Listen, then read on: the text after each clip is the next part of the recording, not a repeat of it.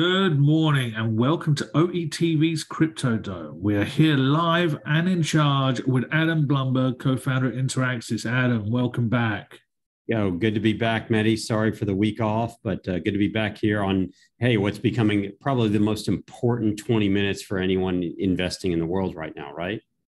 Well, let's be honest, if we can keep you under 20 minutes, that's a result in itself. So, it's the most important time of your day. That's it. Let's go with that.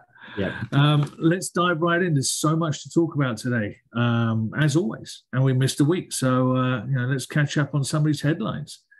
There was regulation. All right. We normally end with regulation, but let's kick off with some regulatory chat, right? Just to get things warmed up. Fed Chairman Powell was talking at an event, I believe yesterday or a couple of days ago, and he was highlighting the need of regulation in DeFi, and it had to be done carefully and thoughtfully. I'm not disagreeing with that, but then he did continue with the mantra of same risks, same regulation, as in line with conventional financial systems. Now, I kind of have a little problem with that last statement. What do you think? Because I agree with the careful approach to regulation, but it's not square peg round hole time. No, look, again, like you, I saw the headline. I like the idea of careful regulation. Especially coming from someone like the Fed chair, the idea of like, we don't need to overregulate this right now. But then he kind of went back and said, we already have the regulation, right? He basically said, we have this already. But what I feel like a lot of what he's alluding to is kind of like the SEC. Let's not allow people to lose too much money. We need to make sure that there's not a whole lot of money laundering happening with crypto wallets. And I think that's really his charge. He also says he's not quick to introduce central bank digital currencies. He's really not 100% on board with that and doesn't want to do it too quickly. So I like the kind of measured approach from the Fed chair. Not something I expected. I'm not as I've said over and over and over and probably over again on this. I'm not a big fan of taking old regulations and applying them here. But honestly, Mehdi, some of the old regulations do actually probably apply. Right, like we have to keep things safe. We have to make sure that people aren't just willy-nilly, offering up brand new currencies and that are completely unsafe and unfounded.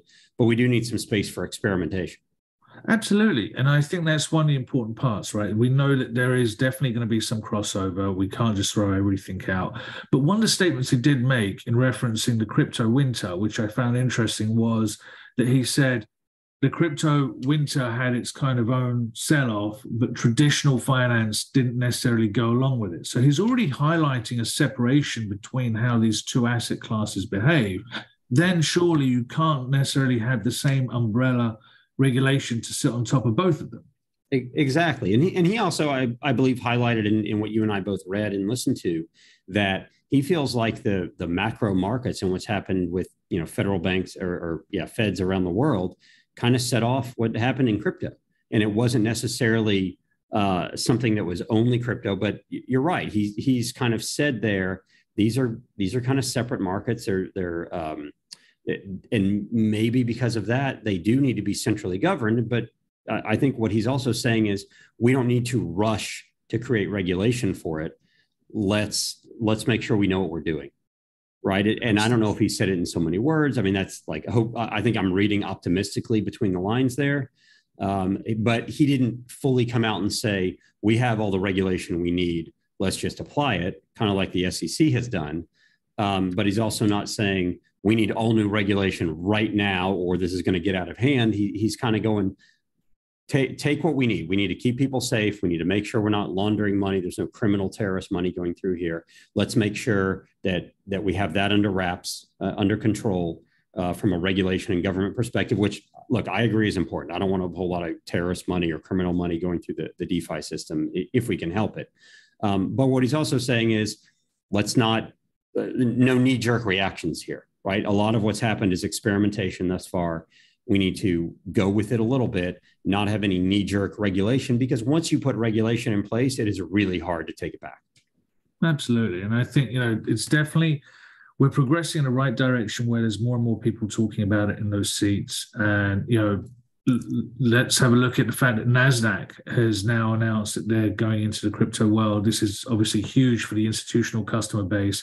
This allows them general access in the second largest stock exchange, and it's fantastic. So obviously, not obviously, I'd like to think that these types of moves of people like Nasdaq coming to the party would help regulators, one, get more comfortable with the acceptance of crypto, and kind of not light a fire, but get them much more focused on trying to iron things out in a bit more of a timely fashion, rather than just throwing it in the air and pushing that can down the road.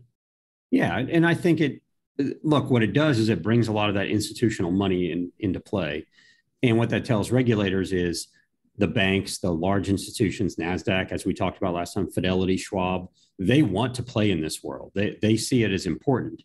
And therefore, it's incumbent on the regulators to make sure that all that institutional money, all that pension money, retirement money, hedge fund, and that trickles down all the way down into retail, make sure that of course you keep it safe and secure, but that you're not cutting off innovation in the process. There's no reason for all those companies, whether it's, again, Nasdaq, Fidelity, Schwab, BlackRock, whomever, to get into this if it's going to be the exact same thing as we already have. Right? There's no reason for them to put all that money in. And you have to assume that all those companies obviously have the ear of the regulators, obviously have the ear of the legislators. And they're going to say, here's kind of the direction that maybe we think that the regulation should go. And what it does, in my world for financial advisors is it puts a big stamp of approval on it, right? When NASDAQ says, we're going to custody this, that's kind of the okay for a lot of advisors to go, well, if NASDAQ says it's okay, and they're actually putting forth the time and the effort and the money to do it, then Bitcoin and ETH at this point are probably pretty good. Absolutely. Completely agree. And now onto a topic of, well, I guess this has been some positive, negative back and forth between you and me, NFTs. I've now come full circle, and I'm not necessarily as firm a believer, but I'm definitely into the NFT party. So, let's see where we go with this. But Disney and Apple are coming to the party as well, in different ways. But you have been, you've used Mickey Mouse as an analogy for a long time now, and suddenly Disney started listening up, and they're bringing it. So, we've got Disney dipping their toe in the NFT world. Apple is, I guess, they're just trying to cash in on this situation by being part of the access or the rails to clip their 30% coupon on NFT sales. So, two big players coming in two different ways, but this is all, again, positive stuff. Yeah, it's pretty positive. On the Disney side, of course, the analogy I keep using for Yuga Labs, for Bored Apes, and for CryptoPunks, and the fact that if I own a Bored Ape, I own the licensing rights to that, is the equivalent of, imagine if at some point I own the rights to Mickey Mouse or Minnie Mouse or Donald Duck or one of those characters. And lo and behold, here we see Disney coming to the party. I guess they watched Cryptodome and they said, we should totally be in on that. And Disney, and when I say coming to the party, what they've said is they're hiring, I believe they're hiring lawyers, they're hiring people to help them get on board. And these are going to be Disney employees. This isn't Disney contracting with someone. This is Disney hiring people full-time on board to be NFT lawyers to help out with their metaverse, whatever they're going to do in the metaverse. But this isn't, they're just hiring some, crypto geek to come help them. This is hiring lawyers that understand this world, understand the licensing of it, understand the smart contracts and ownership and everything to help Disney figure out how they're going to do this. And keep in mind, Disney not only owns Mickey and Minnie Mouse and Donald Duck, but they own Marvel, right? So you have all the Marvel comic book characters. They own Lucasfilm. So they own all the Star Wars characters. Can you imagine if all of a sudden they put NFTs of Boba Fett for sale and Yoda and Baby Yoda and Iron Man? This is going to be a huge undertaking and really exciting that Disney's getting on board. Well, this was one of the things that I'd alluded to a couple of weeks ago where we were talking about different people coming to the NFT party. And I always felt that if you've got existing branding power, now in this case of Disney, the successful opportunities of NFT sales is just through the roof, right? As you say, Mickey Mouse is already an incredible figure globally, right, and across multi-generations, there's no one that hasn't been exposed to Mickey Mouse. Suddenly to have an NFT tied to Mickey Mouse, like 10,000 NFTs of different Mickey Mouse outfits and all this type of stuff like they did with Bored Apes, you've now got a huge opportunity, and you've got great frothiness and excitement within the NFT world. Yeah. And look, it's going to go so far beyond. Disney's going to take it so far beyond what we know of as NFTs, which is there's 10,000 of something and they all have different characteristics. Disney is genius at licensing. That's what they do best, right? Their stuff is on, toys, cartoons, clothes, everything. They are geniuses at licensing what they own. So to take that into the NFT world, which as you and I have talked about, is where it's going to be so important with media. And look, not just characters, movies, music, all of those things that Disney has at their disposal. They have sports stations. They have all sorts of other things that they're going to be able to utilize NFTs for that go above and beyond a picture that I might own rights to. They're going to be able to push NFTs into licensing deals and licensing rights and copyrights and all these other things that a decentralized, transparent, immutable blockchain, which is currently the Ethereum blockchain that's most of this, is sitting on top of that. They're going to be able to push that so much farther because they've been in the licensing world for so long. And if they can marry those two and not make it kitschy and not make it a gimmick, like some of the NFTs we've seen so far, honestly, have been kind of gimmicky. Disney has the ability to push it into something that is no longer a gimmick. They can make it a real part of their business model. And that to me is tremendously exciting because they've seen where this could potentially go. Well, yeah, you're right. We've seen the gimmicky NFTs, and that was one of the things that put me off from day one. But I'm not going to reference anyone. I'm just going to say Taco Bell. Let's have a look at FTX. Anyone who's been watching anything in crypto world has heard and been exposed to articles with FTX's Sam Bankman-Fried. He seems to be taking over the world, one company, one bankrupt company at a time, and just picking up assets for nothing. I see the last one that's conversationally he's picking up is the bankruptcy-ridden Celsius. Is there anything else he won't buy? Well, Celsius, the FTX, I believe, won the auction rights to Voyager's assets. So Voyager, the bankrupt public company from Canada, I believe FTX actually won those rights and is going to pick up the assets of Voyager. They're, going to make a play for the Celsius assets. Of course, yesterday, the CEO of Celsius actually finally stepped down. So maybe that opens the door for FTX and SBF to come in there and figure out what they can do with those assets. One, look, I think Sam Bankman-Fried is really good about understanding how important the industry is and how he can help right now and how it's at this crossroads and he can really help to not have it self-destruct.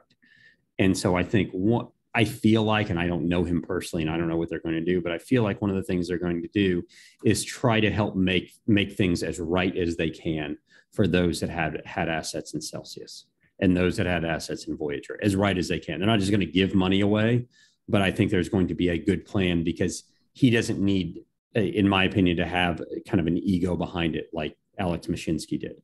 He doesn't have to save face at all. And honestly, he doesn't have to make it fully right with him. He can just buy the assets for pennies on the dollar like he's doing and be fine with it. But I feel like he's going to try to make it as right as he can so that they don't get completely turned off by the industry. So, Adam, you touch on it there, right? So far, a lot of what he's been doing has been massively helpful. He's almost put in a floor in some of these asset values by helping prop people up during this crypto winter.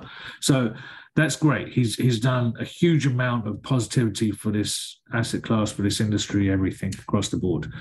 Now, does that bring concerns to the regulators that you've got one player that's so actively involved as a linchpin, as a kingpin almost, in all of this crypto world? Right? Does that raise red flags? I'm sure it raises red flags. I mean, how can it not? It would be, pick your bank. It would be the equivalent of some bank just sort of buying up everybody. It's something we had years ago with telecom companies, with AT&T that had to get broken up into all the bells. So I have to imagine regulators are going to have some bit of a problem with this. But in the meantime, look, he's helping all these people out with their assets. The alternative is that people just lose their money. So he's helping out right now. And look, they have been pretty good. FTX has been pretty good with regulators. They've been pretty good with trying to abide by what the regulators say and trying to help them with their regulation. He's appeared before Congress.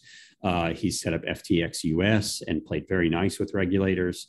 And he knows that what is offered elsewhere in the world is different than what's offered in the US. So look, I think it's a little worrisome, but I think there are worse people that could be in charge of something worrisome. Now, he could be that guy that's just laying in wait, going, at some point he's going to strike and take over all of this and make it horrible. But as we've seen right now with Sam Bankman-Fried and with FTX, he's been really good to the industry. He's been really good at working with regulators and trying to make crypto something that is accessible to so many more people and in a safe and compliant way. And all we can do is hope that continues, because, man, the guy has a lot of money. I saw somewhere, and I haven't verified this, FTX has like $1 billion in free cash flow or something that they... That's just in his checking account, right? Well, of course, that's his NFT money. That's his spending money. And interestingly enough, this news didn't make what we were going to talk about, but ironically, the president of FTX US actually stepped down yesterday. So, yeah, FTX is moving their headquarters from Chicago to Miami, even though they'd already started building a building in Chicago. They're moving their headquarters to Miami, where, of course, they named the arena there. And they are, and now they're, I haven't even seen if they're looking for a new president or if there's someone going to be promoted internally.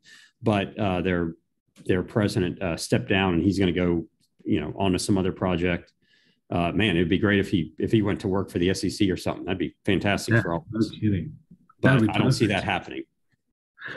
So, Adam, we've had a couple of viewer questions along the way. We've just got one today from Dave in New York. And for our viewers, feel free to send in questions anytime. There's links at the side for Q&A. We'll air as many as we can. With the predictions of a market crash, what could that mean for Bitcoin, other crypto, and NFTs? Now, we've touched on these topics. I know you don't give price predictions, but I guess he's talking about the movement of the asset class in line with traditional assets. We've kind of seen some of this with the volatility of the last several weeks. But what are your thoughts on this? Look, it's definitely a concern. And part of that is the global macroeconomic environment is just bad. There's no other, I could use a lot of other words, but I'm just going to stick with bad right now. There's not a whole lot of good happening from an economic perspective. And it has seemed that Bitcoin and ETH and everything else, it has seemed that Bitcoin has traded kind of in line with Nasdaq, and then everything else in crypto is traded in line with Bitcoin. So if you look at it that way, if the entire market I don't know if it's going to necessarily crash that much. And I'm not an economist or anything like that. I think it's going to continue to go down further. I think we're going to still see moves like that. But I definitely see Bitcoin and ETH and everything else going down with it. People are going to have to pay their bills, and inflation is up. They don't know where their money's going to come from. There are jobs that are going to be lost. So what do? They sell their assets. So tying it, if we've got traditional assets selling off aggressively, there's a lot of people calling out for a massive crash in the S&P down to 2250. For our viewers who might have seen the conversation with Alpha Insights, Jeff Hughes, the other day, we have the naysayers are saying that things are going to get very bad in traditional assets. If we start seeing crypto, Bitcoin, NFTs, everything else selling off, as you alluded to, that might be the case. We've also seen analysts coming out like Willy Woo, the on-chain analyst. He's kind of highlighted some of the potential, air quote, flaws in things like Bitcoin, right? So we have Bitcoin futures contracts. And in theory, the way things are structured, technically, there could be an unlimited number of futures contracts which could be sold on Bitcoin. This kind of brings to the forefront some real worrying potential here. Right. And what you're saying is, look, we know that there's 21 million Bitcoin that will ever be created, but you can have unlimited Bitcoin derivatives. So does that change the value of it, because you could theoretically have exposure to Bitcoin without owning Bitcoin? And does that change the value? And, honestly, I don't know. Like we can probably look to gold and go, okay, there's gold derivatives. How has that affected the price of gold? The fact that you and I can have exposure to the price of gold without ever owning a bar of it. So in my mind, you kind of have to look at something like Bitcoin in the same fashion. The difference is, of course, the odd thing that we have to look at is we look at Bitcoin and other crypto assets, but mainly Bitcoin, from the idea of there's only a certain number of them. We know exactly where they are at any one time. We know exactly how they're going to be issued, right? We know exactly how many new Bitcoin there are every year. We know where every one of them is in every wallet. The difference with Bitcoin, though, especially during this economic time and global turmoil, like it's beyond economic, right? There's all sorts of other bad stuff going on, wars and such, are people actually finding more reasons to use the network? And therefore, is that going to somewhat prop up the value? People that are going, okay, there's a war going on in my country, or my government's in shambles, or I can't trust my banks, and therefore I'm actually going to use Bitcoin for those purposes because I don't trust her. I'm going to use ETH, or I'm going to use USDC or something for those purposes.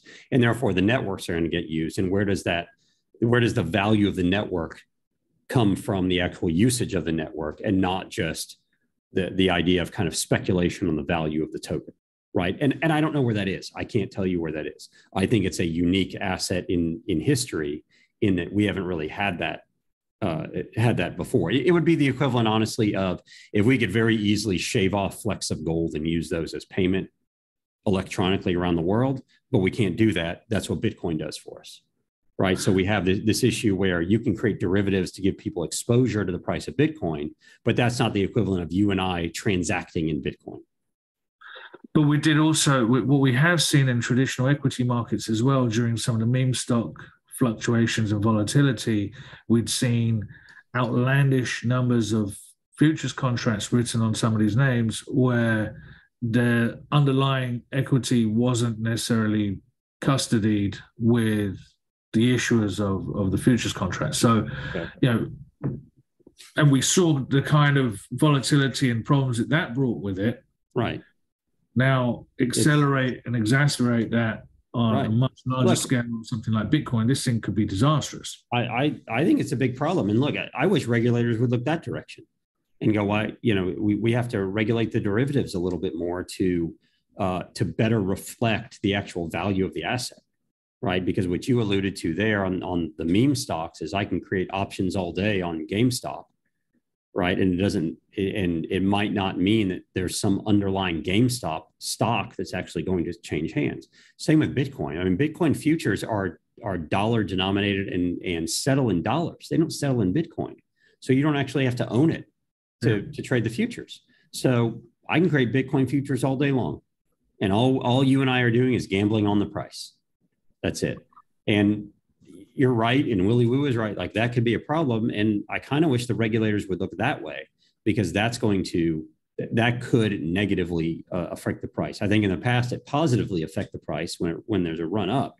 On a run down, it could very well negatively affect the price, and if people don't understand what they're actually owning, then that's even more of a problem. And honestly, Mehdi, like, that's probably where the SEC is having an issue issuing a spot ETF. Is to say anyone who's going to provide liquidity for a spot ETF has to have some sort of hedging capabilities using futures. And if we can't necessarily trust the value of the futures because there's no underlying asset, then what are we trading? And how are they effectively hedging? So exactly. There's multiple issues around this. Yeah, the hedging becomes a gamble. Yeah, absolutely. Well, that's definitely some food for thought, and gets us thinking outside of the box on some of the things that the regulators should be looking at. So, more to chew on. Adam? More to chew on, man. Regulators are always fun, right? It seems like we talk about it way too much, but we're at that stage in the cycle. At least we're not talking about will it exist. We're talking about how will it exist and how are people going to be able to safely and securely own it and trade it and everything. Absolutely. And sadly, we started the conversation today with regulation and ended on regulation. We're going to kind of get some more of the fun stuff in, but it's an important topic. We threw Mickey Mouse in the middle, so that's good. Yeah, Mickey sandwich. Yeah. Adam, Thanks for joining me. Love chatting crypto with you. Always good. Yeah, we'll be back next week. For financial advisors watching, don't forget, check out the links on the left-hand side to digital assets and crypto education for financial advisors. You can receive that certification to better serve your clients. Everyone else, thank you so much for watching. Good luck investing. And thank you to our friends at Open Exchange for making this magic happen live and in charge. Until next time, bye now.